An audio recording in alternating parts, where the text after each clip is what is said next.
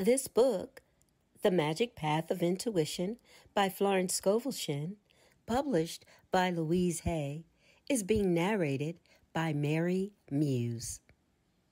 I hope that these words bring you as much joy, inspiration, and positive manifestation as it has myself and countless others. Blessings.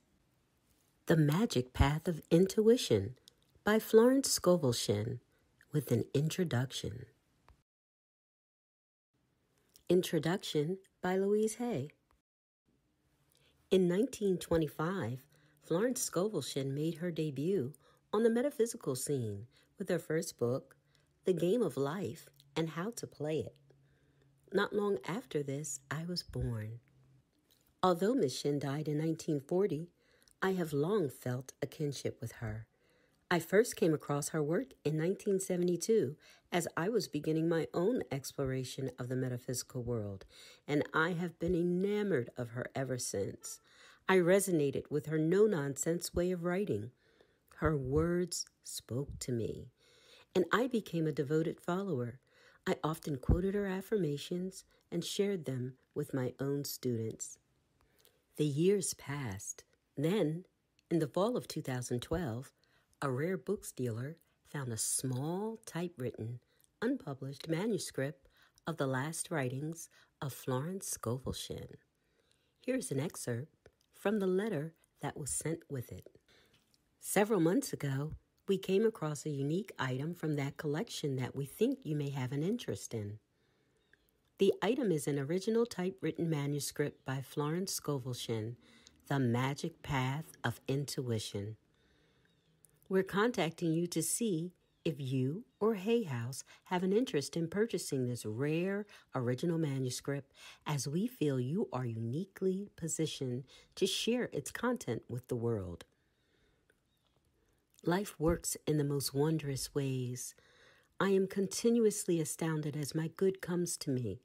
That this work would be found and come into my hands just amazed me. I am thrilled to be publishing this book through Hay House, and I hope you enjoy this beautiful little treasure. Louise L. The Magic Path of Intuition. Original unedited text. Lesson number 1. The Magic Faith of Intuition. Prayer is telephoning to God, and intuition is God telephoning to you. True prayer means preparation.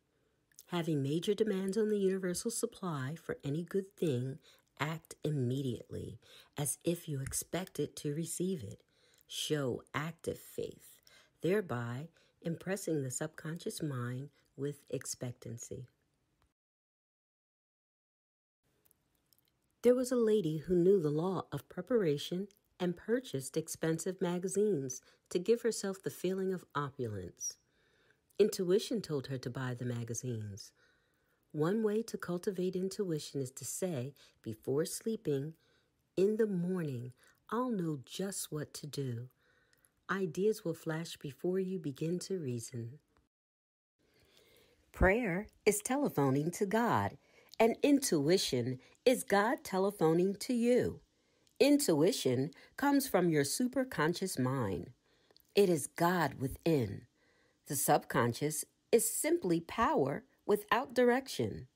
What you feel deeply or say with feeling is impressed upon the subconscious and carried out in the minutest detail. It is your soul and must be restored. Impress the subconscious with the perfect ideas of the superconscious mind instead of the doubts and fears of the conscious mind. Do this by repeating an affirmation. Stand still and see the power within me. Through following intuition, you often go for one thing and get another.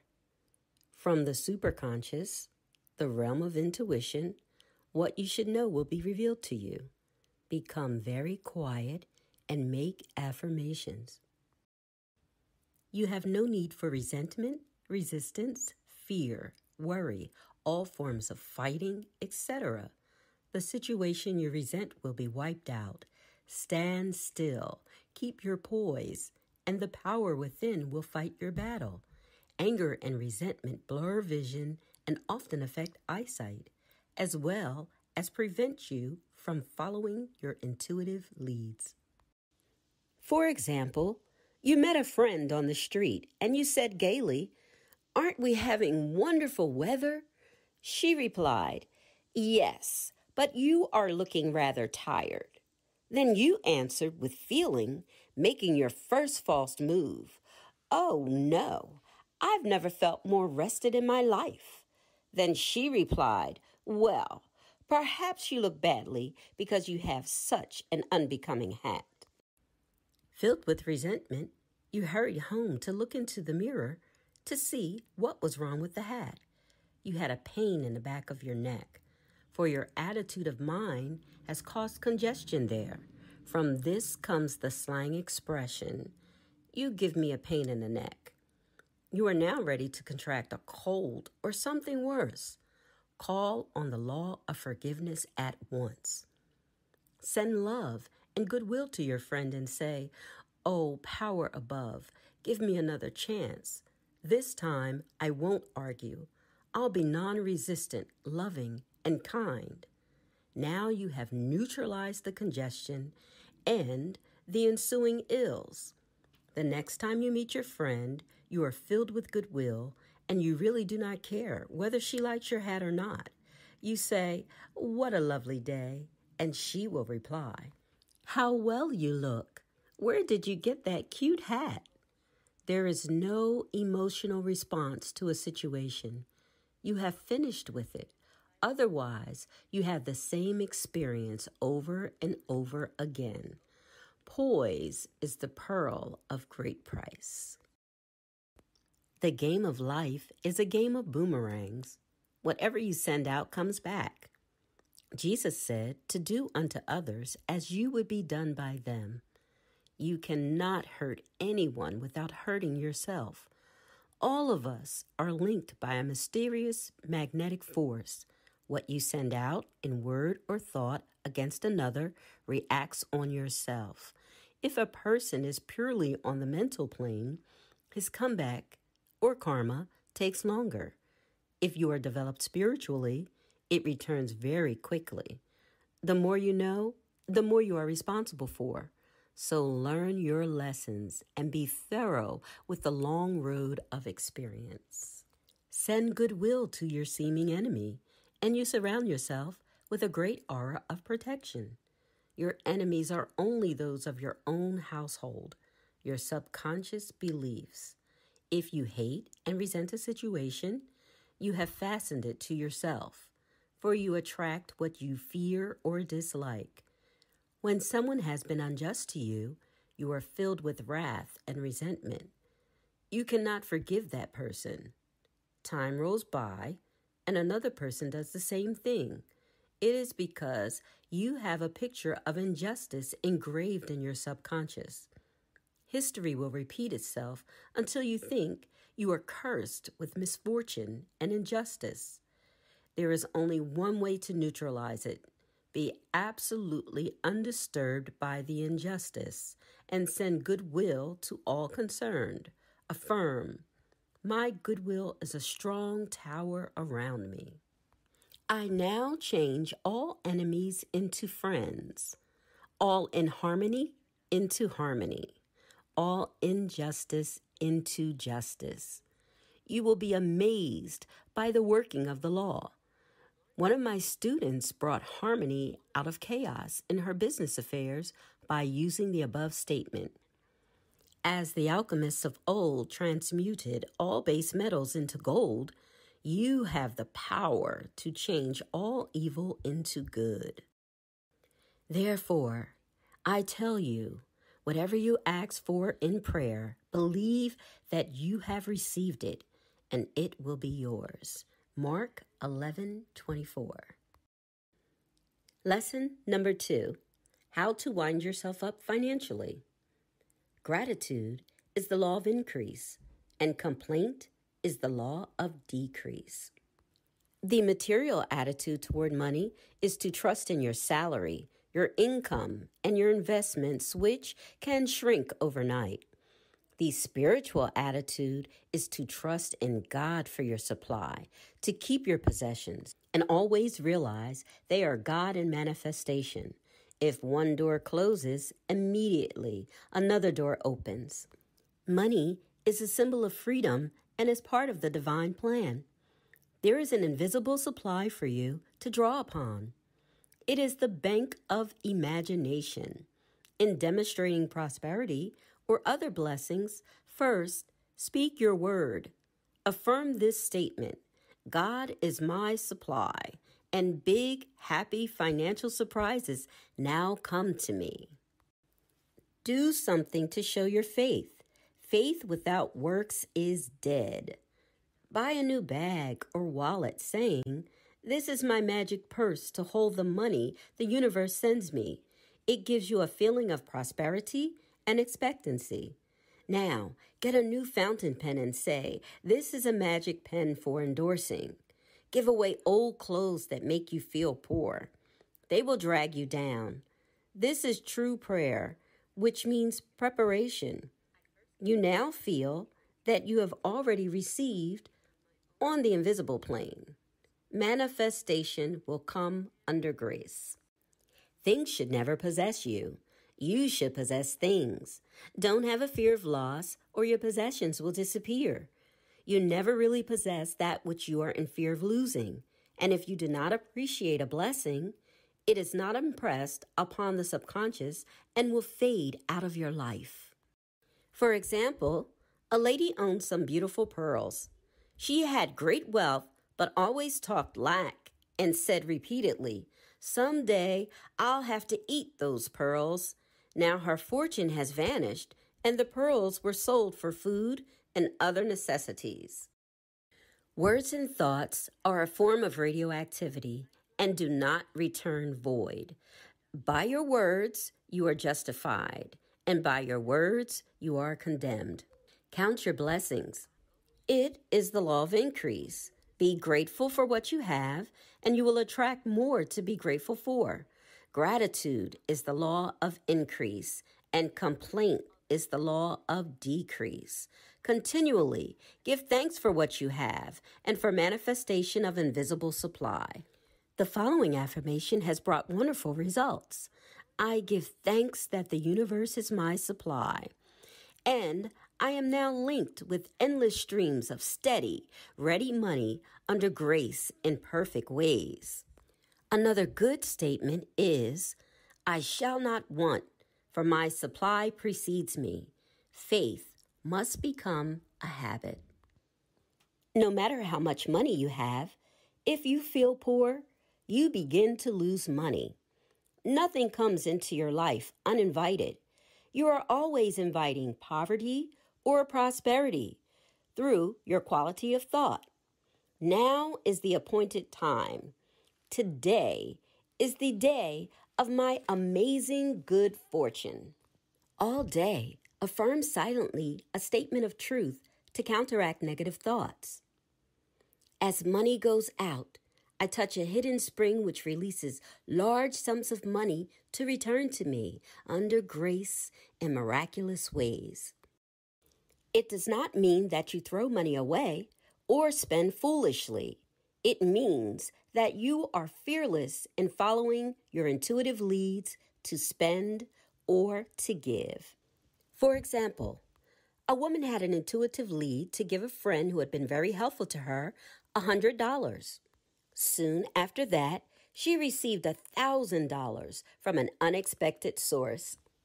Do not be afraid to make large demands on the bank of faith and trust, company of the universe, but you cannot attract more than you feel at home with. If you feel at home with millions, millions will feel at home with you. Financial freedom is God's idea for man. What God has done before, He can do for me and more. Open doors. Do not look back and hash over hard times, or you'll be drawn back into these conditions. Give thanks for the dawn of a new day. You must be intuitive to all discouragement and adverse appearances. Affirm. The tide has turned to stay, for the universe has right of way. Lo shall thy barns be filled with plenty. Proverbs 3, verse 10. Lesson number 3. The magic path of intuition. What you see with your inner eye, you meet sooner or later on the external. Awaken, you that sleep. All that you desire or require is already on your pathway, but you must be wide awake to your good to bring it into manifestation. Affirm. The power within sweeps out of my mind, body, and affairs everything not divinely planned and puts my house in order now and forevermore. The word sweeps gives you a picture of action. This spiritual broom sweeps out all belief in lack, loss, failure, resentment, inharmony, sadness, etc. You are asleep to your good while these negative thoughts clutter your mental house. You resent someone, thereby giving that person power to harm you. You feel you are a failure, therefore missing your opportunity for brilliant success. You are overwhelmed with a feeling of loss and that friends and prosperity have gone from your life. You are still asleep in the dream of opposites. Wake up and you will find a new world of health, wealth, and happiness with every desire of your heart fulfilled. It is brought about by your word, for your word is your wand. When in the deepest despair is the time to wave your word over the situation. Baptize every failure by saying, success. Never let the third dimension interfere with the fourth dimension. The third dimension is the world of adverse appearances. It is the fog most people live in. Your affirmation disputes the fog, and the sun is out. Affirm. The sun now comes out in my mind and body, and I see clearly the fulfillment of my heart's desire. Your dreary desires are answered drearily. Your impatient desires are long delayed or violently fulfilled. You long for flowers and say, poor me, no one ever sends me any. One day you walk along the street and a pot of geraniums hits you on the head. These are your flowers, but not under grace in a perfect way. You should have said, I give thanks that my flowers come from the universe under grace in a perfect way. Then they would have been received through the right channels. This is the law of nature. Use or lose. Hoarding and saving always lead to loss. Use what you have, and more will be added unto you. If you save for a rainy day, or in case of sickness, they are sure to come. Use money you have freely, but with wisdom, knowing your invisible supply is always at hand. Soon, the law of accumulation will be set into action. Abundance will pour in and pile up. Never say, I am broke, as it impresses the subconscious with a picture of emptiness. The game of life is a game of solitaire. As you change, so do your affairs. Affirm, I am now immune to all hurts and frustrations. The power within is perfect peace and perfect poise. A student once told me her mother always made scenes on holidays. At her sister's house, the mother said, I never want to dine in this house again. Next year, she was in the hospital. The student visited, and the mother said, God has sent me this trial, so I will bear it patiently. The student replied, Mother, God didn't send you this illness. You attracted it yourself by your angry words. You said you didn't want to dine at Hannah's again, and here you are.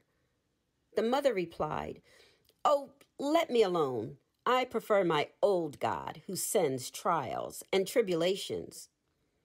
The student asks her to think constructively while in the hospital, to see herself walking into Hannah's house, well and happy. The mother did so and was well again within a few weeks, to the surprise of the doctors. What you see with your inner eye, the imaging faculty, you meet sooner or later on the external. So see clearly your goodness, your health, your success, your happiness, and they will come to pass. Faith brings fruit. I am often asked, why is it easier to see failure than success, unhappiness than happiness?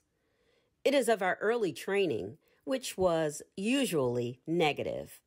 When good things happened, people exclaimed, "This is too good to be true." Millions of people have neutralized their good by this attitude, for you are accountable for your idle words. They impress the subconscious and are carefully carried out. Affirm. I see vividly my immediate and endless supply. It comes from a higher power, and all doors fly open. All channels are free.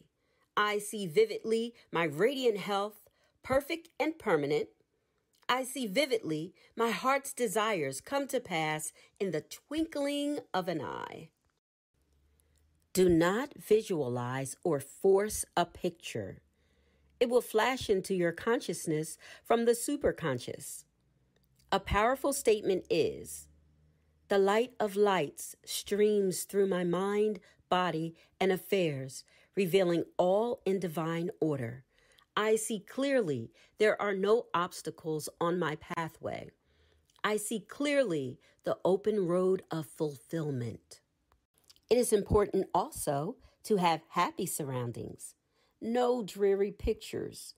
Keep your desk in order. Have fresh blotting paper handy. There is nothing like fresh blotting paper for attracting big checks. An orderly consciousness is a rich consciousness. A London newspaper told a story of African chiefs who toured the city. Nothing impressed them until they saw the subway and an escalator. They were immediately entranced and exclaimed, "Ah, the ground walks." Affirm, I am now on the ground that walks, which takes me right to my promised land in a magical way. Don't sing sad songs. Your subconscious is impressed by anything you feel deeply. Your word is your wand. Nothing is too good to be true. Nothing is too wonderful to happen or too good to last. Order is heaven's first law. Alexander Pope. Lesson number 4. How to break up old thought forms. No one keeps you out of your good but yourself. A negative idea, continually dwelled upon, will create a thought form in the subconscious. These thought forms will meet you on your pathway of life until you neutralize them. If you are filled with suspicion, you soon find what you are looking for.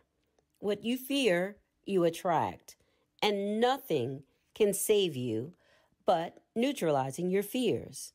Act fearless and walk up to the lions in your way. Your fears will externalize in concrete experiences. Affirm, I give thanks for my whirlwind success.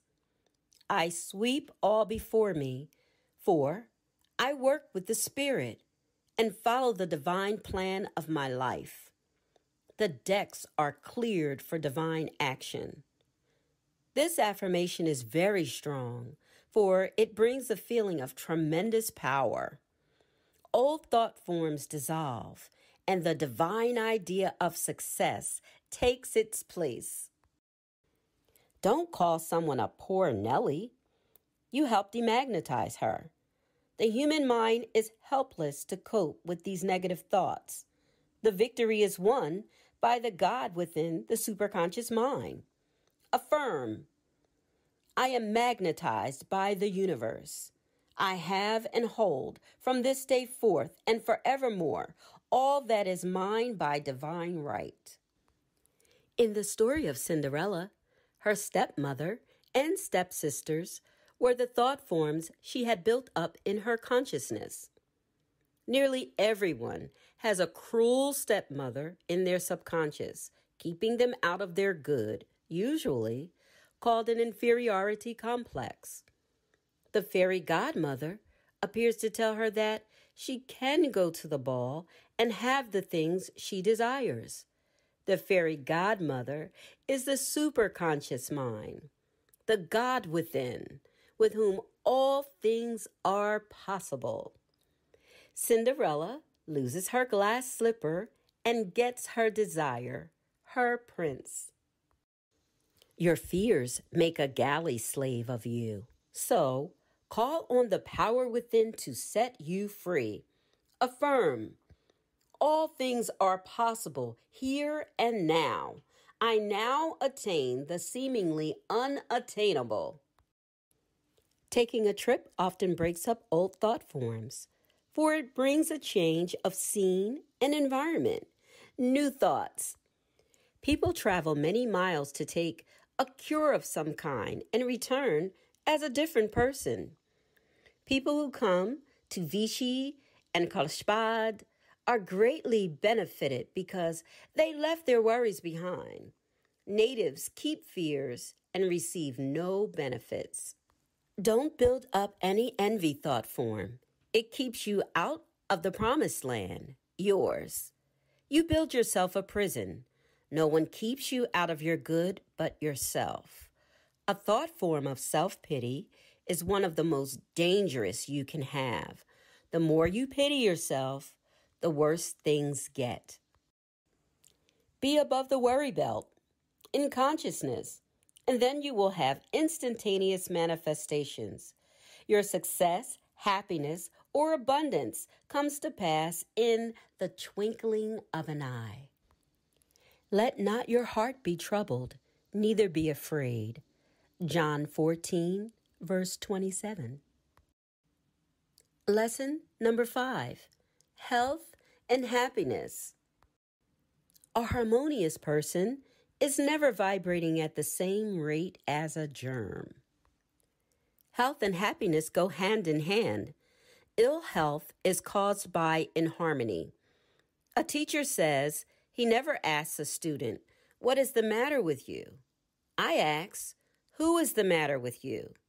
As long as anyone can cause you to be angry, resentful, irritable, sad, etc., a harmful reaction takes place in the cells of your body, producing some sort of disease. For example, a woman was wrongly deprived of $200.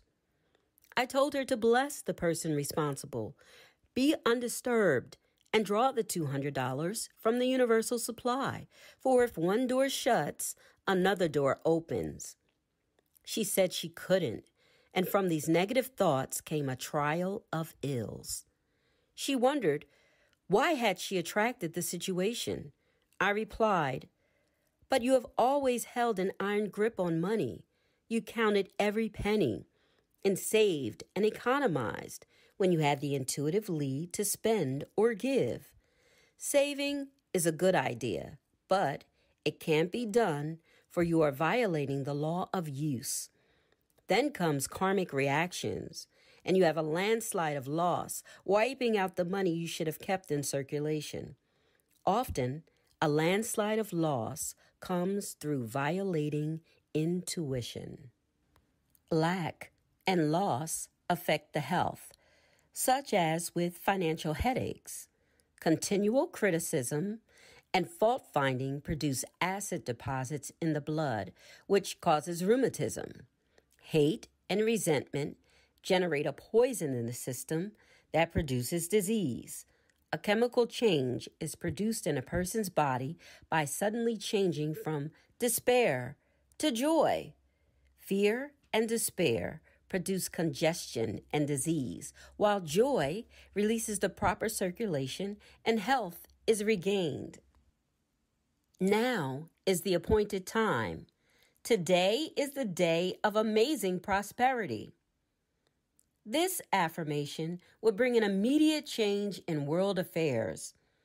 Life and death are in the power of the tongue, as is success or failure, and lack or abundance, for words and thoughts are a form of radioactivity. Man must learn to draw from the universal supply for everything. This will do away with all poverty and limitation, which are states of mind. We live in a great sea of magnetic force called mind stuff, which continually takes the form of man's desires.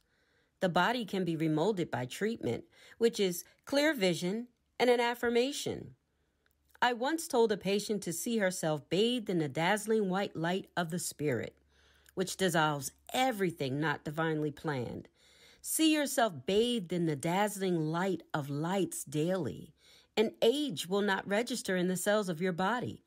Don't be dejected and sad, for the joy of the Lord is your strength. Joy brings new strength, vigor, and vitality. Worry and fear tear down the cells of the body. Many healthy people have become nervous wrecks from losing money, their hair turning permanently gray within a short time. People who have knowledge of spiritual truth come through big financial losses, looking and feeling as if always on the crest of the wave. Being undisturbed by the appearance of loss, the money was restored. For example, a woman came to me who had lost $30,000 when an investor used the money for himself. The lawyer told her she would never recover it. I told her to bless the man and forgive him, but claim the $30,000 from the abundance of spheres. If one door shuts, another would open. I added, never feel sorry for yourself and do everything you can to keep feeling rich. She did. Friends who met her on the street said, we don't have to ask how you are. You look like $1 million. In a few months, the miracle happened. The money was refunded. She had kept herself vibrating to success and prosperity. It could not help coming to her. A person who is low-spirited or inharmonious will contract a cold.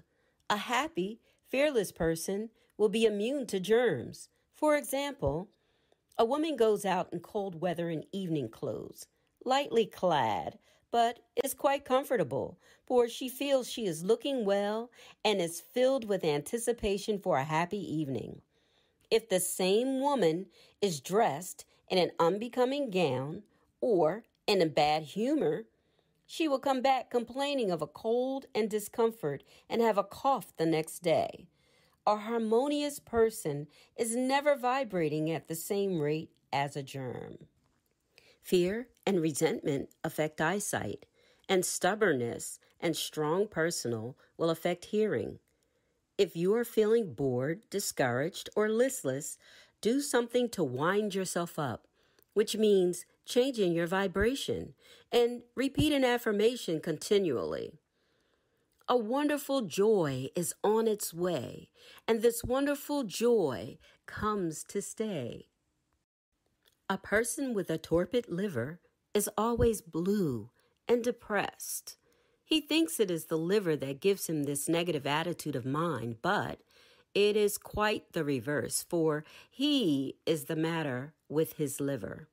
What affects the liver is condemnation, too much discrimination, fault-finding, caution, sorrow, vain regrets, and jealousy. You ask, why shouldn't a person be discriminating and cautious? If ruled by discrimination and caution, you are not listening to your intuitive lead, which often sends you in a direction your reasoning mind rebels against. The liver is a very sensitive organ and is quickly affected by wrong thinking. The ancients, for that reason, name it the liver, meaning the place you live. Anger, fear, cruel thoughts, etc. affect the heart. A good statement to use is the following. The light of lights streams through my mind, body, and affairs, revealing all in divine order. My heart is a happy heart, a fearless heart, a kind heart, in its right place, doing its right work. Skin diseases are caused by mental irritation. Someone has gotten under your skin. Often, instantaneous healings take place in this way by a sudden realization of the truth. Your body, in reality, is a spiritual body, incorruptible and indestructible, timeless and tireless, birthless and deathless. When all negative thinking is wiped out, you will be enveloped by your light body, and sorrow and sighing will have passed away, and death itself overcome. Don't be dejected and sad, for the joy of the Lord is your strength. Nehemiah 8, verse 10. Lesson number 6, bringing your future into the now. You must live fully in the now to make your dreams come true. Time and space are but a dream. Man must bring his future into the now. Blessings that seem so far away in the future are already prepared for you, waiting for you to believe in manifestation. For example, a student desired a watch. I told her to believe she already received it, and she soon received it from a friend. Realization is manifestation. You ask, how can you get rid of doubts and fears, which prevent realization? The answer is by taking an affirmation that gives a feeling of security and satisfaction. If you are afraid of a big dog, say, "Beat it, you big bluff." The courts, fears, and adverse appearances are certainly only big bluffs. A man who worried continually, seeming impossible to stop his worrisome thoughts, took out his watch and said he would worry for half an hour. To his surprise, he found it impossible to worry, for he had put the law of non-resistance into operation. We ask the universal supply and then sigh, "I'll not get it." The successful man walks to hidden music. With rhythm in his thoughts, all the traffic goes his way. He has lucky breaks. Out of luck, out of rhythm, affirm. The tide has turned to stay, for God has right of way. You turn the tide. It brings joy and abundance. You gave the right of way. This brings your future into the now. Show active faith to turn the tide. Some people always live in the future. It is daydreaming, and they never catch up with the now. One brother had a big vision and went to a large city where he linked up with opportunities that brought him fame and fortune. The other boy spent time telling people what he would do when he got $1 million. He never got further than his rural audience. You must live fully in the now to make your dreams come true, but always be sure that you are dreaming according to divine plan. There is a divine design for your life in your subconscious mind. So, unless the divine dreams the dream, they labor in vain who dream it. Affirm. Let the divine design of my life flash into my conscious mind. Let me see clearly the perfect plan. The conscious mind must be redeemed from its wrong thinking by giving it the right ideas to work from the superconscious. You may desire something that is not in the divine plan, and you find you are continually blocked in its manifestation. Or, if you attain it, it brings only unhappiness and misfortune. Health, wealth, love, and perfect self-expression are the square of life, and are for each individual, but the way of manifestation belongs to the great designer. For example, the store sends 2 sweaters instead of the particular one the customer ordered. She picked one she had not first selected and liked this one much better. After that, she gladly left the selection of everything in life to infinite intelligence. The universal power is in my ship. I now sail fearlessly in unknown seas. Many people are afraid of new undertakings. They're panic-stricken by the idea of doing something different, even though old conditions are unbearable. Sail joyously in unknown seas. Arrive in your promised land. People wear out doing the same things every day. Have some interesting recreation to use a new set of brain cells. In order to be successful, the element of play must enter into what you are doing. Let the ideal be the only reality in your life. Then the obstacles and hindrances will melt away as you are undisturbed by them.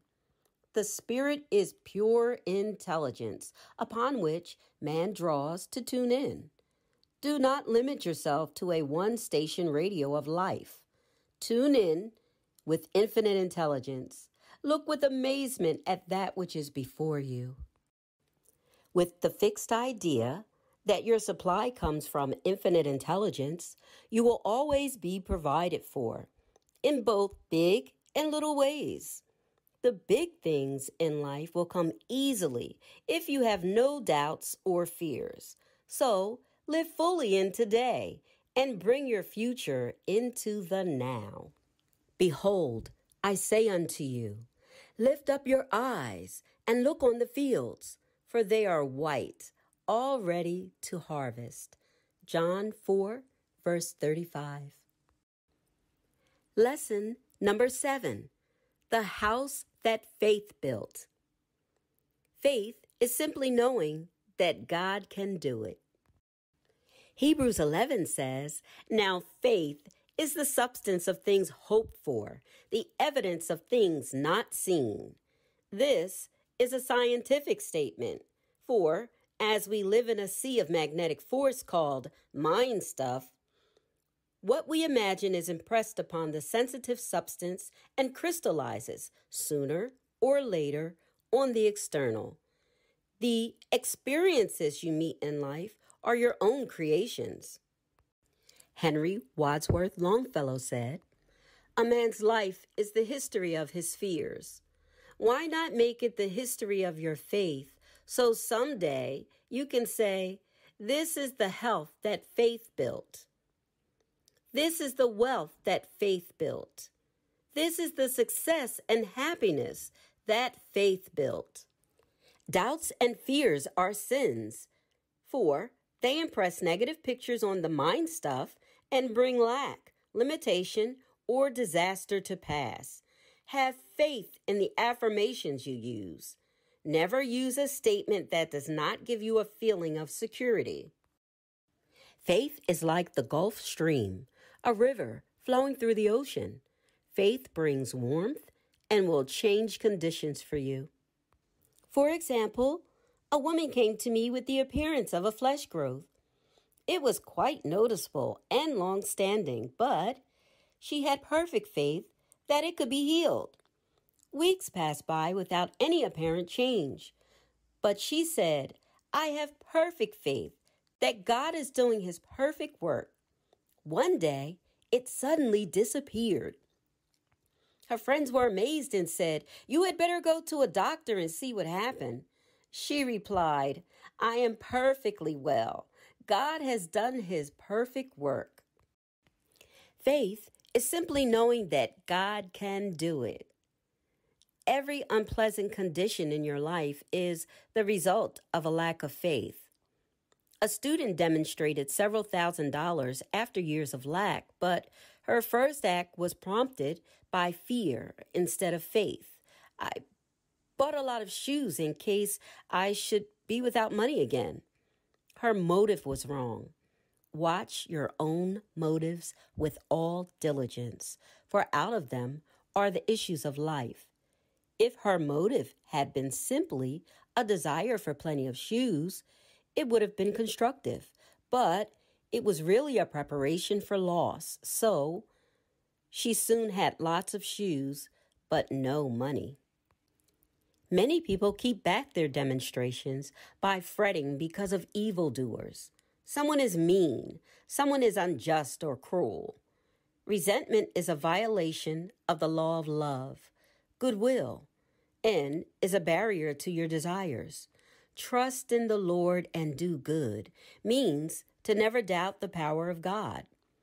Trust infinite intelligence with the management of your affairs. Never interfere with doubts or worry, and let every act be prompted by good motives. Follow your intuitive leads and prepare for the blessings you have asked for, regardless of adverse appearances. True prayer means preparation.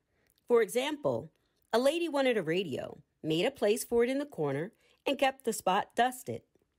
If your demonstration lags, you haven't dusted it. The explorer and adventurer in you will see you through. It is your divine self, the superconscious, which knows no defeat or failure. With fearless faith, mountains are removed from your subconscious. Therefore, they disappear in the external. The lions on your pathway will be powerless to harm you when you turn to the universal power for protection and send goodwill to the lions. You can never receive what you cannot see yourself receiving, for everything comes through you, not to you. An athlete said he was working on his broad jump. He was lying there, seeing a win. A person with a success consciousness is someone who doesn't know he is a failure, even when he fails. His vision of success is strong. He is unmoved by adverse conditions. Keep yourself wound up. Activate faith. Affirm. I am wide awake to my good. I never miss a trick. We have often heard people say that certain things are bad for our health, but we have never heard them say that certain things are bad for wealth. Broken chairs, untidiness, disorder, etc. are bad for wealth, for they keep us in a poor vibration. A man told me he had put his life in order by straightening out his desk. He threw out old letters, pieces of twine, and faded ink-filled blotters, and pigeonholed the papers he wanted and were important. Conditions on the external changed. A new world of order and prosperity opened for him. As you change in consciousness, all the conditions about you change. Do not neglect the day of small things, for little beginnings have big endings. According to your faith, be it done unto you. Matthew 9, verse 29. Lesson number 8. Do not let your heart's desire become a heart's disease. Every test is a process of purification. Many people do not receive their heart's desire because they desire it too intensely. They are longing for it instead of feeling they have already received it. If you believed that before you called, you were answered, then you would be quite free from worry and anxiety and live joyfully in the moment. When you can be happy with or without your heart's desire, it will suddenly appear, for your ship will come in over a don't care sea. Be happy, and something will happen. Feel rich, and riches will manifest on the external. All suffering is a spiritual alarm clock. You have been asleep about something. Perhaps you have been unjust, unforgiving, ungrateful, critical, or intolerant. Perhaps you were afraid to follow an intuitive lead. Suddenly, the karmic factories begin working, for the way of the transgressor is hard.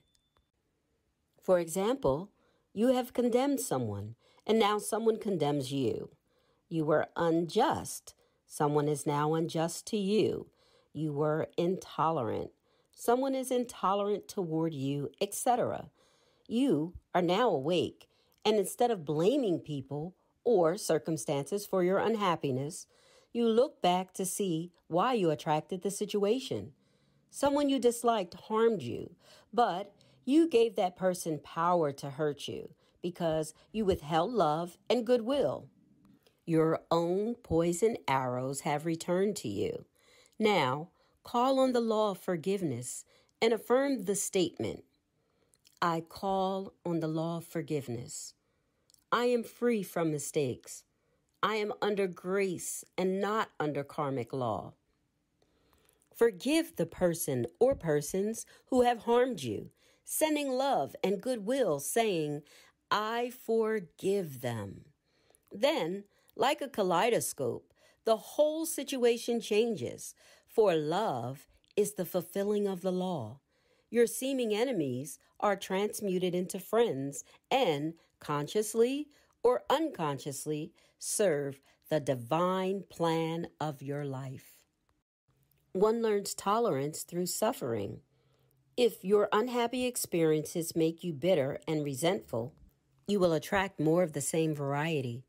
Make the most of your karma so that the experiences will not be repeated. The fear of the law is the beginning of wisdom.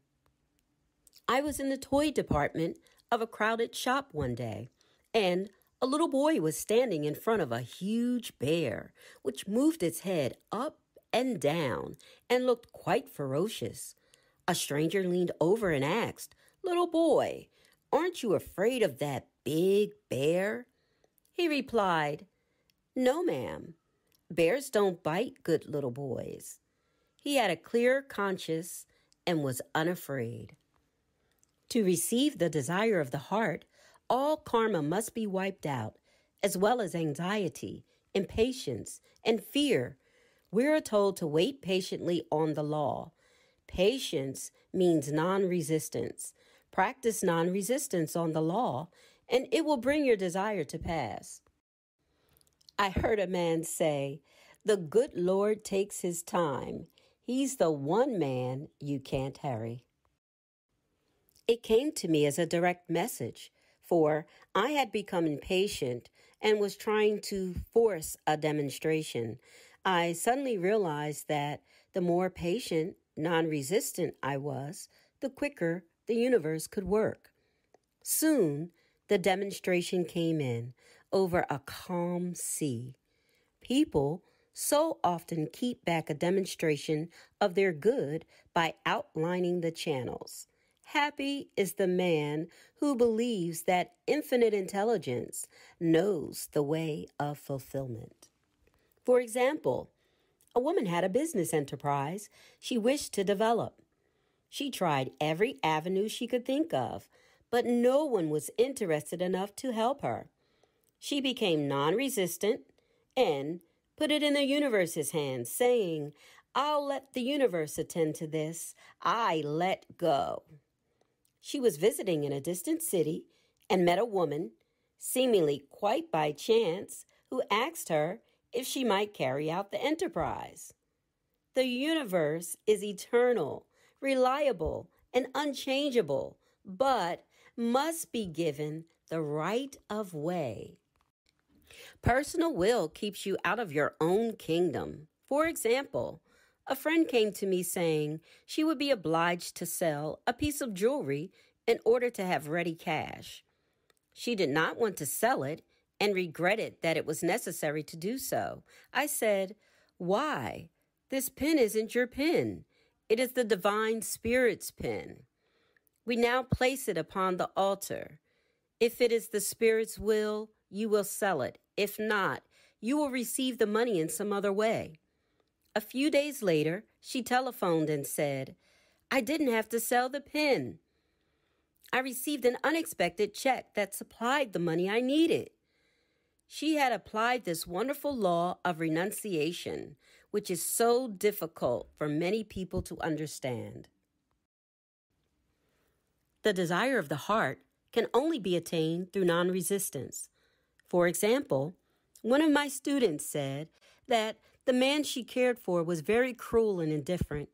She was looking forward to spending New Year's Eve with him when he suddenly announced that he had another engagement for the night. She was shedding tears of anger and resentment. I said, "You are completely demagnetized.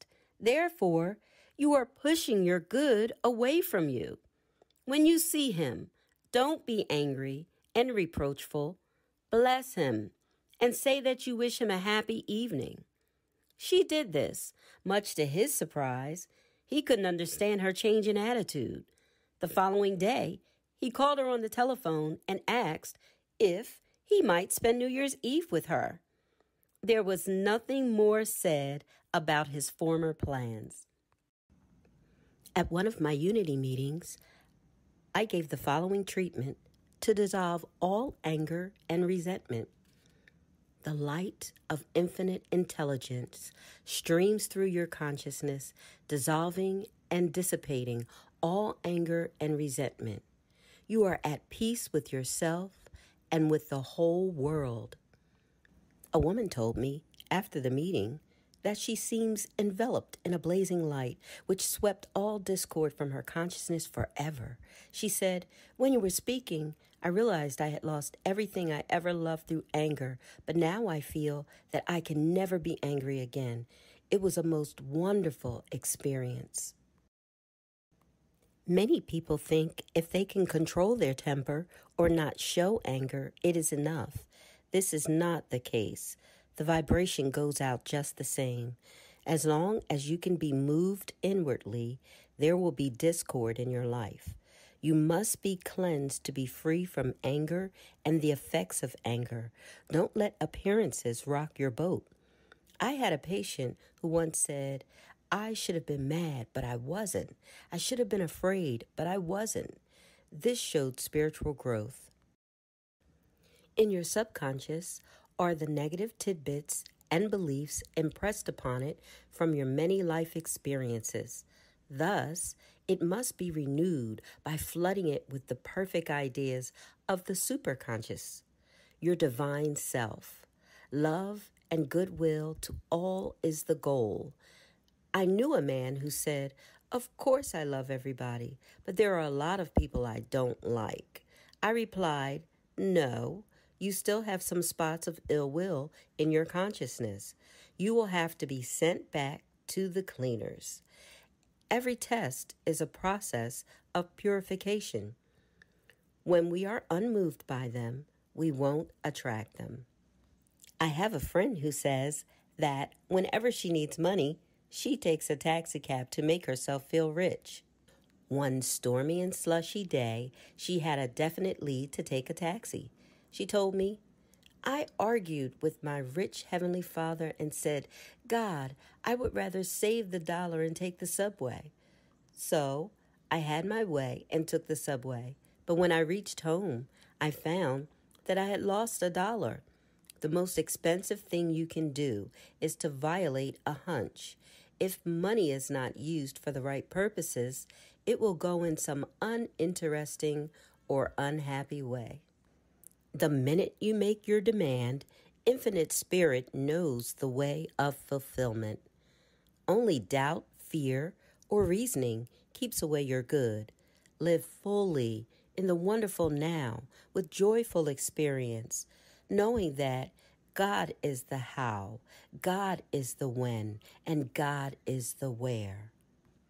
You must answer each negative thought with a word of authority.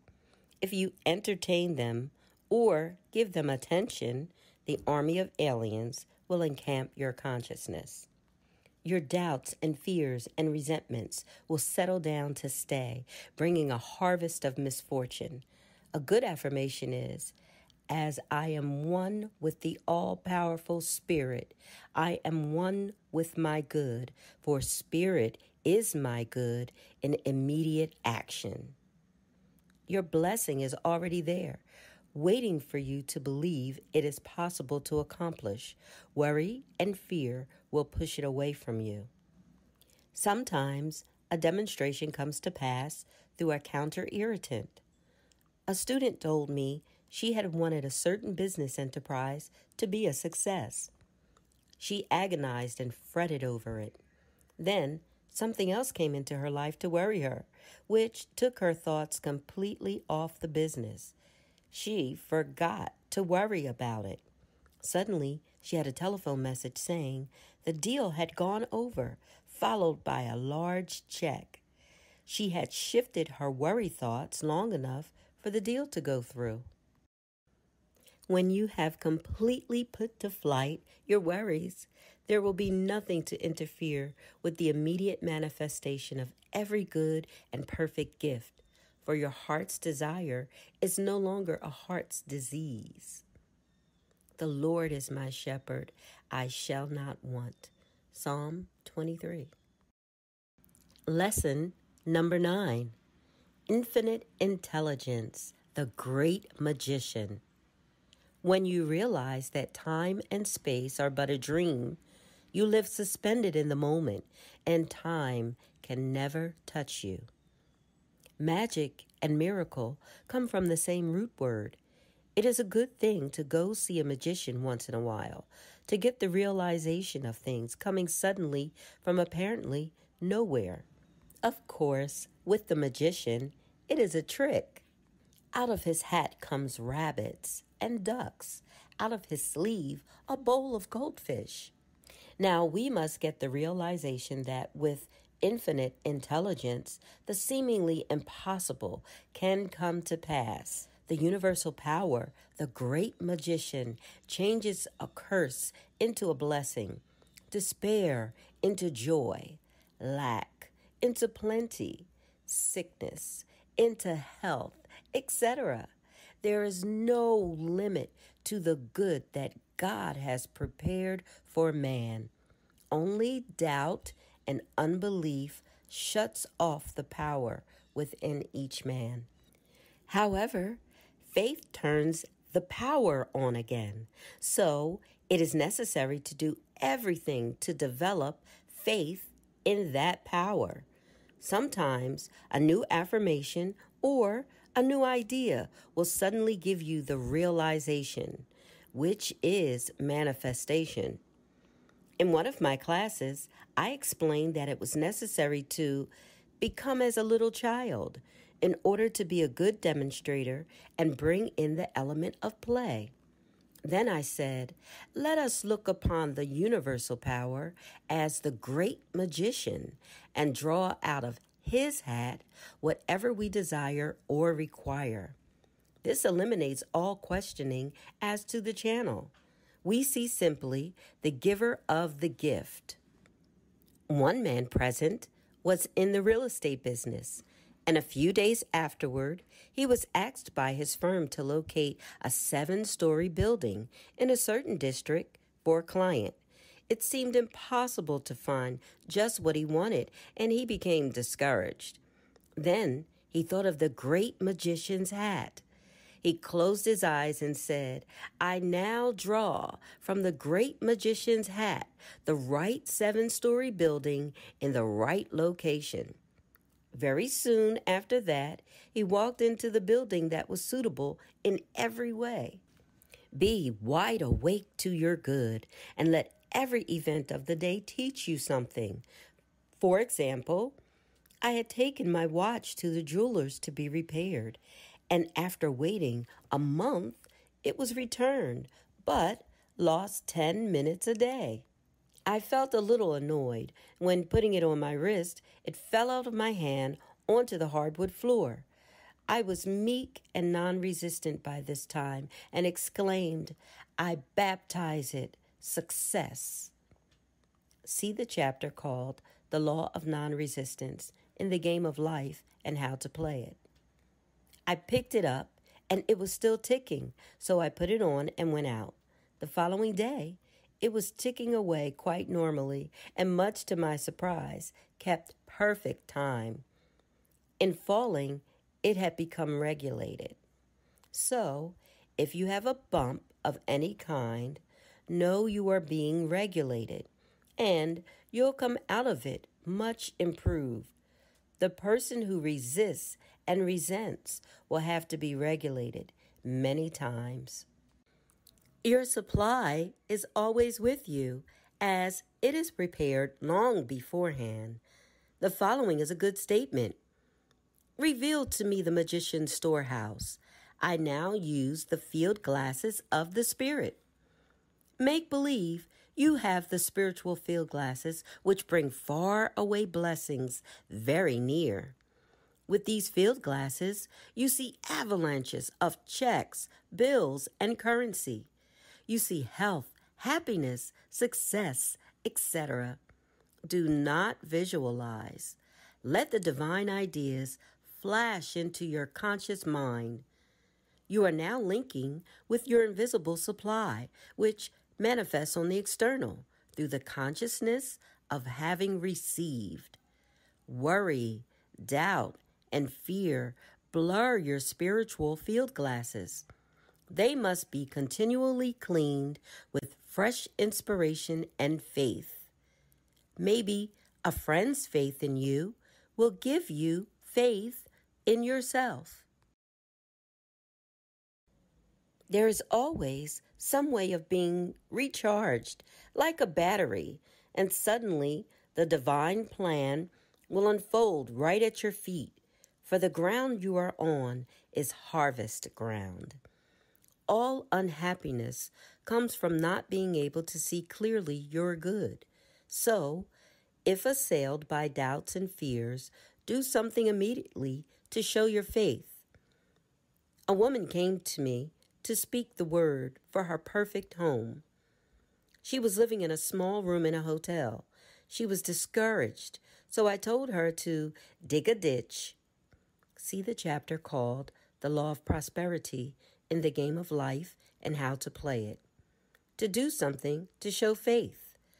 She returned one day with a long package. She said to me, "Bless it." I asked, "What is it?" She replied, "A carving knife. It's something I have no use for in a hotel." So her act of faith, which is preparation, opened the way for her divinely designed home. Life is an arena where you prove infinite intelligence as your defense and your deliverance and your immediate and endless supply of all good. If you say you are going to do a thing and then do not attend to it, it will be done for you violently when you least expect it. For example, I had a ribbon belt on a dress with long streamers that ended in tassels. One streamer, I thought, was too long, and I said repeatedly, "I must shorten that tassel." I never got around to it, as they say in the country. And one day, I was climbing to the top seat of a bus when I felt a jerk and a rip. I looked down, and the tassel had been torn off, making it just the length I had intended to have it. This was an unimportant experience, but it taught me not to say I was going to do a thing and then not do it. Despise not the day of small things. A woman told me the following story, proving the reality of her invisible supply. It was in the early spring. She wanted some apple blossoms and started out in her car to go to the nearest farmer. She went to one after another, being told by each farmer that it was too early in the season for apple blossoms. Undiscouraged, she made a final attempt. She drove up to the next farmhouse to ask and had the same reply. She looked over at the orchard and exclaimed, "Why, there are blossoms on one of those trees." The farmer replied, "Those blossoms came out after your arrival here." Trust in God, and the seemingly impossible will come to pass. I knew a man who, at 60, was bankrupt and at 76 was making $30,000 a year. He said his success came after he stopped worrying, which was after he was bankrupt. His new ships of success came in over an unworried sea. Time will register in your body and affairs so long as you believe in it. When you realize that time and space are but a dream, you live suspended in the moment, and time can never touch you. This is the consciousness of those who have become ascended masters. Jesus Christ said, "In the world of 3 dimensions, ye shall have tribulation, but be of good cheer, for I have overcome the world." He had overcome the thought world of lack, limitation, and death itself, and made the ascension. Jesus blessed the loaves and fishes, and immediately came the increase. It was because he had the unshakable conviction that the infinite intelligence within accomplished the work. He taught this to his disciples and the people. He did not claim any more for himself than he did for others. After 2,000 years, we realize the amazing simplicity of his teachings. I have often said that most people look too closely for their demonstrations, trying to force a channel or speculate upon the results of every move. There are 3 simple rules for taking every trick in the game of life. Speak the word, follow your hunches, and dig your ditches. You will then be kept busy living with the wonderful now and won't limit the universe by looking to channels. In one of my classes, we brought up the old proverb, "The watched pot never boils." One of the students said, "We should have a whistling tea kettle, which does not have to be watched. When it boils, it whistles for you. So, it is with your demonstration, it will whistle for you when it is ready, and when you are ready for it." Many people are asking for conditions that they would not be big enough to handle.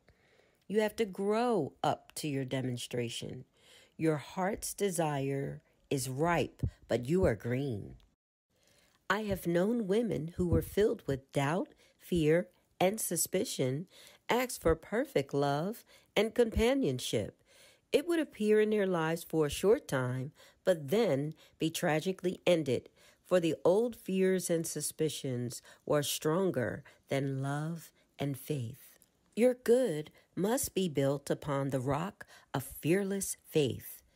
Ideals will be made real if held without wavering. It is useless to say we have faith and then act to the contrary. Action impresses the subconscious. And if you run away from a situation, it will run after you. The only way you can neutralize fear is to walk up to the thing you are afraid of.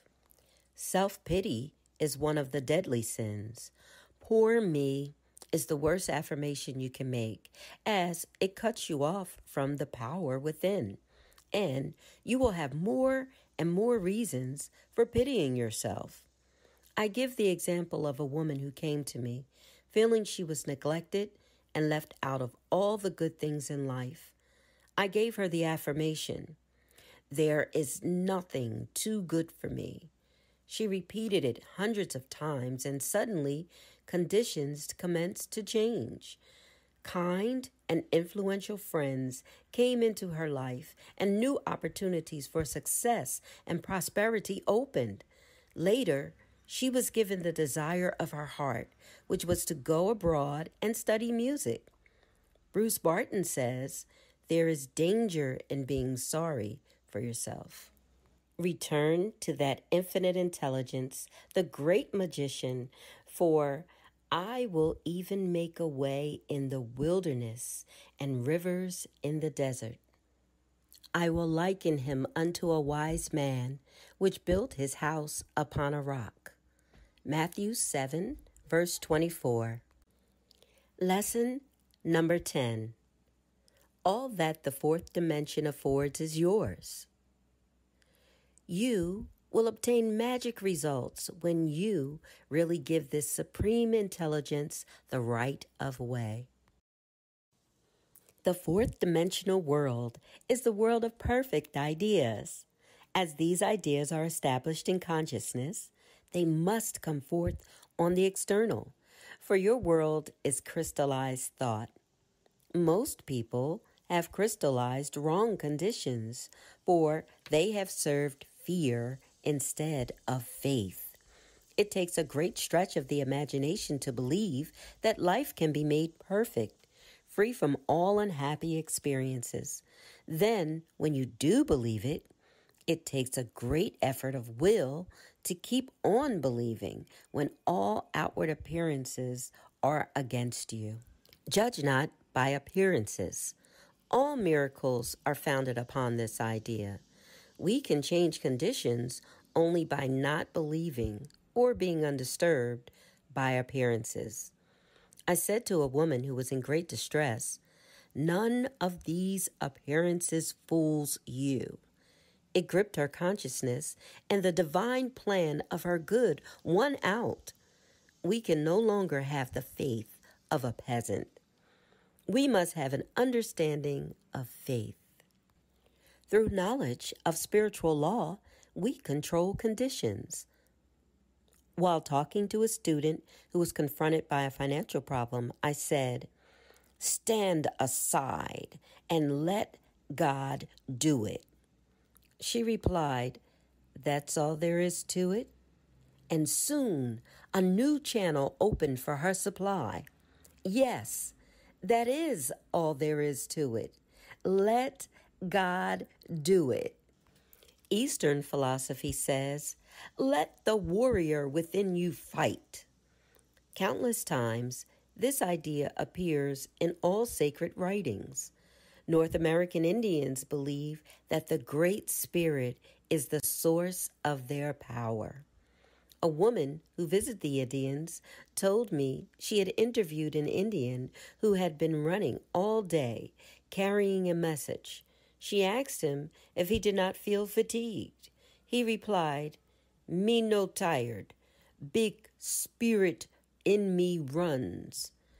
Trusting God must become a habit, and it often takes a long time to form this habit. I was inspired by reading about Omaha, the famous racehorse, in the paper. The article said, "Omaha has run a mile before he gets into his stride." I said at one of my meetings, "There are a lot of Omahas in this room. You have not yet got into your spiritual stride, but I see you all winning your race in the twinkling of an eye." Often, discontent keeps you from getting into your stride. You are dissatisfied with yourself and conditions. You wish you were someone else. How wonderful to be a beautiful movie star or an heiress of countless millions. On one of my trips to London, I saw advertised the wonderful title of a song. It was called, "I'm Tickled to Death, I'm Me." The first start towards success is to be glad you are yourself and know that the ground you are on is holy ground and that you expand into the divine plan of your life. In the divine plan, every righteous desire of the heart is satisfied. You are the leading lady in your life's scenario. You never take a back seat in the fourth dimension. The divine plan unfolds through following intuition. Claude Bragdon says, "To live intuitively is to live fourth dimensionally." The magic path leads you out of the house of bondage and into your promised land. It is the path of destiny where your failures are transmuted into successes and handicaps prove stepping stones. I heard the following story over the radio, which gives a wonderful example. A man who could neither read nor write tried to obtain the position of janitor in a public school. They refused him on account of his illiteracy, so a friend got him a position selling cigars. He became very successful, selling hundreds of cigars, and deposited the money in the bank with the aid of a friend who wrote the deposit slips. After a number of years, he found he had deposited $30,000 and decided to draw some out. The paying teller said, "Write a check for the amount you want to draw out." The man replied, "I can't read or write." The paying teller was amazed and exclaimed, "Good Lord, man, you have accumulated $30,000 without an education? Where would you have been if you had been able to read and write?"